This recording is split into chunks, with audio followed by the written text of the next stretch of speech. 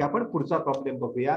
The compound A it's molecular formula आहे C8H9NO when heated with lime.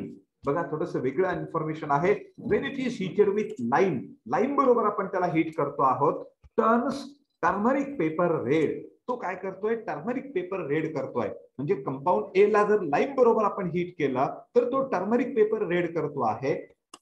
It also gives सुटी flame on burning in the blue flame. म्हणजे तो सुटी flame सुद्धा दाखवतो आहे. याच्यावरून सुद्धा तुम्हाला सांगता येईल आपला कंपाऊंड हा एरोमॅटिक असला पाहिजे. सपोज कंपाऊंड ए गिव्स सुटी flame means it should be एरोमॅटिक. Okay, त्यानंतर पुढे काय आणखी म्हटलंय बघा. Compound A on reaction with bromine and aqueous NaOH means it should be Hofmann rearrangement because there is a use of bromine and concentrated alkali NaOH वापरतोय आपण. It form compound B. म्हणजे ए ला जर ब्रोमीन आणि NaOH बरोबर heat केला तर आपल्याला मिळतोय कंपाऊंड बी. त्याचाही मोलेक्युलर फॉर्म्युला आहे. आणि शेवटी आणखीन काय म्हटलंय बघा. दिस compound be on a treatment with HNO2 it gives primary alcohol C. आपल्याला प्रायमरी अल्कोहोल C मिळतो आहे. आणि मग यामध्ये म्हटलंय name the reaction and identify A, B and C also. यामध्ये A, B कोणता आहे ते आपल्याला आयडेंटिफाय करायचं आहे. ठीक आहे, आपण थोडंसं स्टेप वाईज जाऊया. आपल्याला एवढं लक्षात आलेलं आहे आपली रिएक्शन हॉफमन रिअरेंजमेंट आहे. पण आपल्याला प्रिडिक्शन करावं लागेल. What R the reactant, what R the product etcetera. Okay, यामध्ये पहिलं सेंटेन्स जरा थोडंसं वेगळं या ठिकाणी आहे. Compound A when heated with lime it turns turmeric paper red. Turmeric paper red करतोय याचा अर्थ काय या ठिकाणी बघा. तर याला जर आपण लाईम बरोबर हीट केला टर्मरिक पेपर रेड होतोय मीन्स इट रिलीज अमोनिया. याचा अर्थ तिथं अमोनिया इव्हॉल्व होतोय. बरोबर, एखाद्या रिएक्शन मिक्सचर मधून जर अमोनिया इव्हॉल्व होत असेल then it can turns that turmeric paper into red. त्या टर्मरिक पेपरला तो रेड त्या ठिकाणी बनवतोय. Okay, and this is the characteristic property of amide. आणि ही मात्र अमाइडची प्रॉपर्टी आहे. म्हणजे कोणत्याही अमाइडला जर आपण लाईम बरोबर हीट केलं तर त्या ठिकाणी त्यामधून अमोनिया रिलीज होतो and therefore it can turns that turmeric paper into red. आपण थोडंसं जनरल एक्झाम्पल मी तुमच्या समोर ठेवतो. Suppose this is RCONH2 general representation of amide. When it is created with calcium hydroxide. याला आपण लाईम बरोबर हीट केलेलं आहे. तर काय होतं, यामधून NH2 बाहेर पडेल, NH2 आणि इथला हायड्रोजन NH3 म्हणून. and there is a formation of calcium salt of carboxylic acid. There is formation of calcium salt of carboxylic acid with the evolution of ammonia gas. आणि त्यामधून अमोनिया गॅस बाहेर पडतोय म्हणजे it can turns turmeric paper red. Okay, म्हणजे turmeric paper red होतोय. यावरून आपल्याला prediction करता येईल आपला कंपाऊंड ए हा अमाइड असला पाहिजे. और compound A is amide means it should have CONH2 group. म्हणजे त्यामध्ये CONH2 ग्रुप असला पाहिजे. ठीक आहे, इथपर्यंतची माहिती आपल्याकडे आहे. आणखीन थोडंसं पुढे जाऊया. पुढच्या सेंटेन्स मध्ये काय म्हटलेलं आहे प्रॉब्लेम मध्ये बघा. The compound A gives a सुटी फ्लेम. तो सुटी फ्लेम दाखवतोय मीन्स इट शुड बी एरोमॅटिक. म्हणजे तो कंपाउंड एरोमॅटिक असला पाहिजे. मग एरोमॅटिक म्हणजे जनरली त्यामध्ये काय असलं पाहिजे, that should be benzene ring. त्यामध्ये बेन्झीन रिंग असली पाहिजे. म्हणजे कंपाऊंड ए हा अमाइड आहे म्हणजे त्यामध्ये CONH2 ग्रुप आहे. त्याचबरोबर एरोमॅटिक आहे means it having benzene ring. Okay, मग what should be the compound. मग कंपाऊंड कोणता असला पाहिजे बघा. बेन्झीन आहे, बेन्झीन आहे. मी थोडंसं दाखवतो. Yes, it having benzene, it having CONH2 group. आता आपल्या कंपाऊंडचा मोलेक्युलर फॉर्म्युला काय आहे, C8H9NO. म्हणजे कार्बनची संख्या टोटल किती आहे त्यामध्ये 8. बरोबर, त्यामधला एक कार्बन कुठे युटिलाइज झालेला आहे इन अमाइड ग्रुप CONH2 मध्ये. त्यानंतर बेन्झीन मध्ये किती कार्बन्स आहेत, 6 कार्बन्स आर देअर. म्हणजे 6 + 1 7 कार्बन इथे युटिलाइज झालेले आहेत. आणखीन किती कार्बनची आवश्यकता आहे, तर आणखीन एक कार्बन असायला हवा.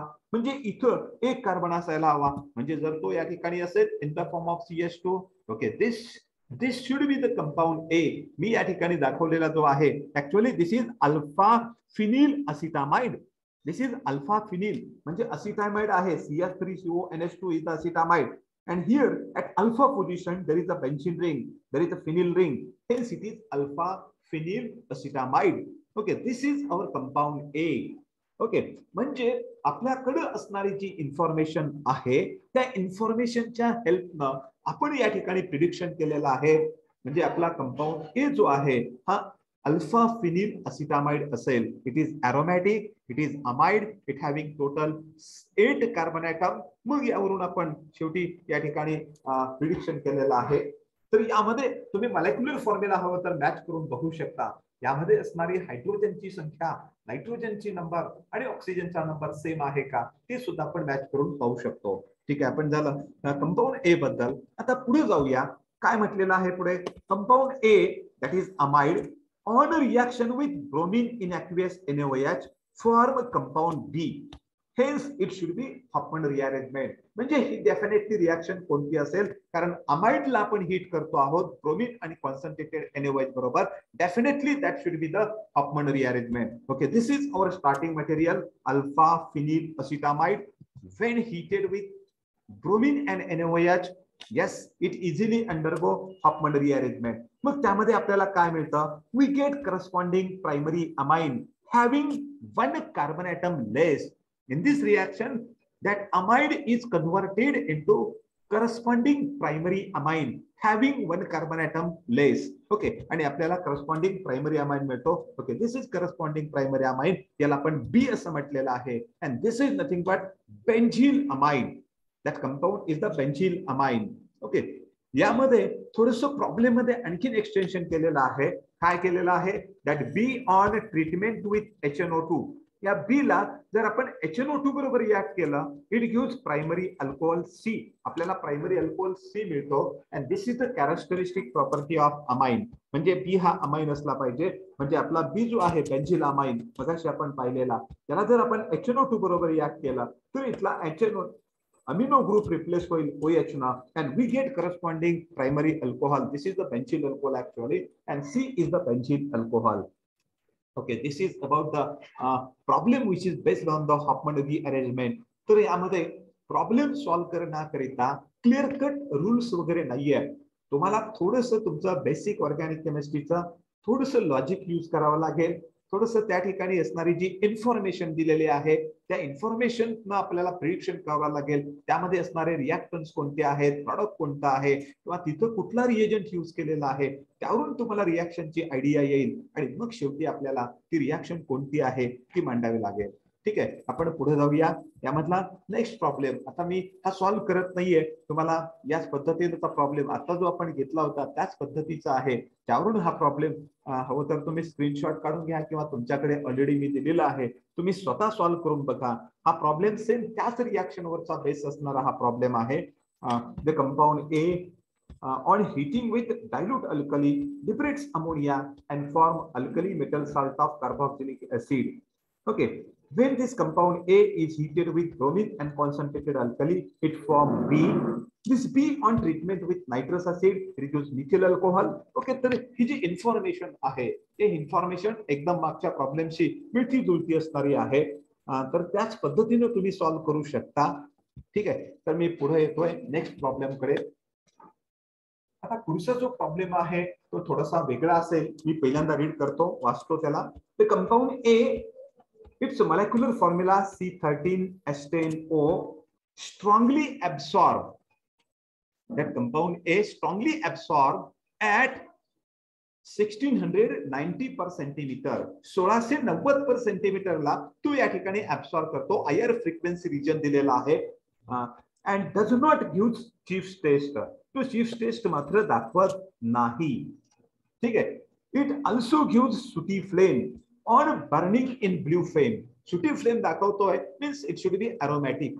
ठीक आहे. त्यानंतर मगाशी काय म्हटलं होतं, does not give Chief's test म्हणजे तो अल्डिहाइड नाही. ठीक आहे, आपण पुढे जाऊया.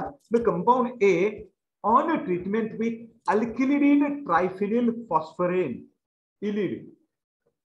म्हणजे yes, this problem is based on the Wittig reaction because we are using alkylidine triphenyl phosphorane, that is ILID. Compound B, which on ozonolysis it gives compound B, आणि त्याचं जर आपण ओझोनॉलिसिस केलं it form aldehyde and compound A. त्यापासून आपल्याला aldehyde आणि compound A मिळतो. Name the reaction and identify A and B. थोडस एकदम सावकाश मन लावून जर प्रॉब्लेम वाचला तर यामधल्या बऱ्याचशा गोष्टी तुमच्या लक्षात येतील. ठीक आहे, तर मी थोडस प्रॉब्लेमच्या सोल्युशन कडे जातो. एक एक सेंटेन्स आपण वाचूया आणि त्याच्यावरून प्रेडिक्शन करत जाऊया. पहिलं सेंटेन्स काय आहे प्रॉब्लेम मध्ये असणार? The compound A strongly absorbed at 1690 per centimeter and does not give stiff stress. म्हणजे 1690 ला ते ऍब्सॉर्ब करतं. याचा अर्थ तो कार्बोनिल ग्रुप आहे. म्हणजे नियर अबाउट 1700 च्या आसपास जर ऍब्सॉर्प्शन आयआर फ्रिक्वेन्सी रिजन असेल, definitely there should be carbonyl group. मग तो अल्डिहाइड असेल किंवा कीटोन असेल. बरोबर. मग इथं आता it do not give stiff taste असं म्हणतो, म्हणजे तो डेफिनेटली अल्डिहाइड नाही. It is not aldehyde. म्हणजे मग काय असेल तो? Yes, it should be ketone. शिल्लक काय आहे? कीटोन. म्हणजे तो कीटोन असला पाहिजे. म्हणजे कंपाऊंड ए जो आहे त्या compound A is a ketone. एवढं आपल्या लक्षात आलेलं आहे. ठीक आहे, आपण पुढे जाऊया. इट गिव्ह सुटी फ्लेम. तो सुटी फ्लेम दाखवतो. सुटी फ्लेम दाखवतोय म्हणजे डेफिनेटली तो एरोमॅटिक असला पाहिजे. that compound should be aromatic. बरोबर. मग हा एरोमॅटिक आहे एवढे आपल्या लक्षात आलेलं आहे. आता आणखीन पुढे जाऊया आपण. Yes, it is ketone. म्हणजे त्यामध्ये आहे C double bond O group, त्यामध्ये आहे कार्बोनिल ग्रुप, त्याचबरोबर तो एरोमॅटिक आहे. एरोमॅटिक म्हणजे त्यामध्ये आहे बेंझीन रिंग. एरोमॅटिक म्हणजे त्यामध्ये आहे बेंझीन रिंग. बरोबर. तर या ठिकाणी बघा तो एरोमॅटिक आहे, बेंझीन रिंग आहे. थोडस आपण त्याच्या मॉलिक्युलर फॉर्म्युलाकडे जाऊया. त्याचा मॉलिक्युलर फॉर्म्युला किती आहे? C13. बरोबर. मग यामध्ये इथे एक कार्बोनिल ग्रुप आहे. म्हणजे एक कार्बन कुठे यूज झाला? कार्बोनिल ग्रुप मध्ये. त्यानंतर आणखीन किती कार्बन या ठिकाणी बेंझीन मध्ये? एरोमॅटिक आहे म्हणजे बेंझीन. तर बेंझीन मध्ये किती कार्बन्स आहेत? 6. बरोबर. याचा अर्थ 6 कार्बन इथे यूज झाले.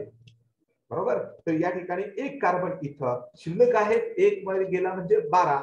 तर 12 मधला आणखीन 6 इथे यूज झाले बेंझीन मध्ये. आणखीन किती शिल्लक आहे? Again there R 6 carbon. Again there R 6 carbon. म्हणजे आणखीन दुसऱ्या बाजूने काय अटॅच असेल या कीटोन मध्ये? एका बाजूने 6 कार्बन आहेत. एका बाजूने 6 कार्बन आहेत. बेंझीन रिंग मध्ये काय अटॅच होतोय बघा? Yes, there is a C6H5 group. बरोबर. कार्बोनिल ग्रुपला एका बाजूने बेंझीन आहे. बेंझीन म्हणजे C6H5 ग्रुप. बरोबर. तर आता आणखीन काय शिल्लक राहिलं यामध्ये? याच्यामधून आपण कमी करूया.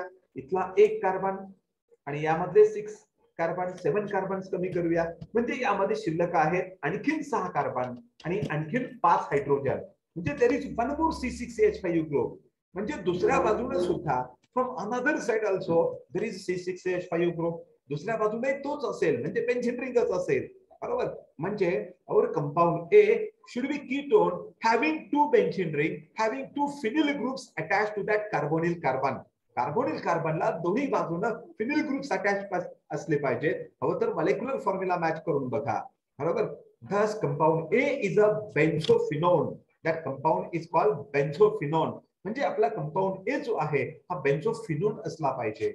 ठीक आहे. आता याबद्दल पुढचं बघूया. कंपाऊंड बी जो आहे त्याबद्दल काय दिलेलं आहे? Compound B is a hydrocarbon. Compound B is a hydrocarbon. तो हायड्रोकार्बन आहे and it on ओझोनॉलिसिस gives फॉर्मॅल्डिहाइड and compound ए. म्हणजे त्याचं जर ओझोनॉलिसिस झालं तर कंपाऊंड ए मिळतोय. कंपाऊंड ए म्हणजे काय आहे? तर कंपाऊंड ए म्हणजे आपला हा बेंझोफिनोन आणि दुसरा काय मिळतोय? फॉर्मॅल्डिहाइड मिळतो. दिस is फॉर्मॅल्डिहाइड. This one is the फॉर्मॅल्डिहाइड. Okay. म्हणजे असा कोणता अल्कीन आहे? हा हायड्रोकार्बन आहे आणि त्याचं ओझोनॉलिसिस आपण करतोय म्हणजे तो अल्कीन असला पाहिजे. मग असा कोणता अल्कीन आहे की ज्याचं ओझोनॉलिसिस आपण केलं, तर आपल्याला त्यापासून काय मिळतं आहे? We get बेंझोफिनोन and फॉर्मॅल्डिहाइड. तर मी मागच्या वेळेस तुम्हाला कालच आपण दाखवलं होतं ओझोनॉलिसिस रिएक्शन कशी होते. Here suppose this is the alkyne आणि या अल्कीनचं आपण ओझोनॉलिसिस केलं. O3 बरोबर रिएक्शन, ओझोन बरोबर रिएक्शन केली तर होतं काय? डबल बॉन्ड कम्प्लिटली ब्रेक होतो. एका बाजूला इथं ऑक्सिजन अटॅच होईल, वी गेट द बेंझोफिनोन. दुसऱ्या बाजूला ऑक्सिजन अटॅच होतोय, वी गेट द फॉर्मॅल्डिहाइड. बरोबर. तर या पद्धतीनं जर असा कंपाऊंड असेल तर त्यापासून आपल्याला मिळेल ए आणि फॉर्मॅल्डिहाइड. म्हणजे बेन्झोफिनोन आणि फॉर्मॅल्डिहाइड म्हणजे our compound B should be this compound. आपला कंपाऊंड बी हा कंपाऊंड असला पाहिजे. And this is nothing but the 1,1 डायफिनिल इथिन. Okay, त्यामध्ये 2 कार्बन्स आहेत म्हणून इथिन आणि पहिल्या कार्बनवरती 2 फिनिल ग्रुप आहेत म्हणून याला मी 1,1 डायफिनिल इथिन असं म्हणतो. दस compound B should be 1,1 डायफिनिल इथिन and compound A is a बेन्झोफिनोन. ठीक आहे. आता रिएक्शन सुद्धा मगाशी आपल्या लक्षात आलेली आहे. We R using phosphorus ylide means that reaction is a Wittig reaction. That reaction is a Wittig reaction. Okay. म्हणजे compound A on reaction with alkylidyl triphenyl phosphorane, that is phosphorus ylide, we get compound B म्हणजे आपल्याला corresponding substituted alkene मिळतो. म्हणजे reaction definitely कोणती आहे? Wittig reaction. मग ठीक आहे, कसं म्हणता येईल? This is our benzophenone. Yes, this is our benzophenone. Example of carbonyl compound A याला आपण म्हणतोय. When it reacted with the phosphorus ylide, PS3 P double bond CH2. Okay, this is phosphorus ylide. That reaction is carried out in presence of ether. Etherच्या सानिध्यामध्ये reaction आपण करतोय. काय होतं? Very simple reaction is there. Just that oxygen atom is replaced by CH2. So CH2 ने replace होतो and we get the corresponding alkene. And this is nothing but 1,1 diphenyl ethene. That is compound B किंवा आपण त्याला product B असं म्हटलेलं आहे. And this is Wittig reaction. आणि यामध्ये सुद्धा तुमच्या स्टेप्सला मार्क्स आहेत म्हणजे त्यामध्ये प्रिडिक्शन जे आपण करतो आहोत रिएक्टंटचं असेल किंवा प्रॉडक्टचं असेल आणि शेवटी रिएक्शनची मांडणी आणि त्यानंतर रिएक्शन कोणती होती ते सुद्धा सांगणं आवश्यक आहे. Okay, this is just about the problems based on the Wittig reaction.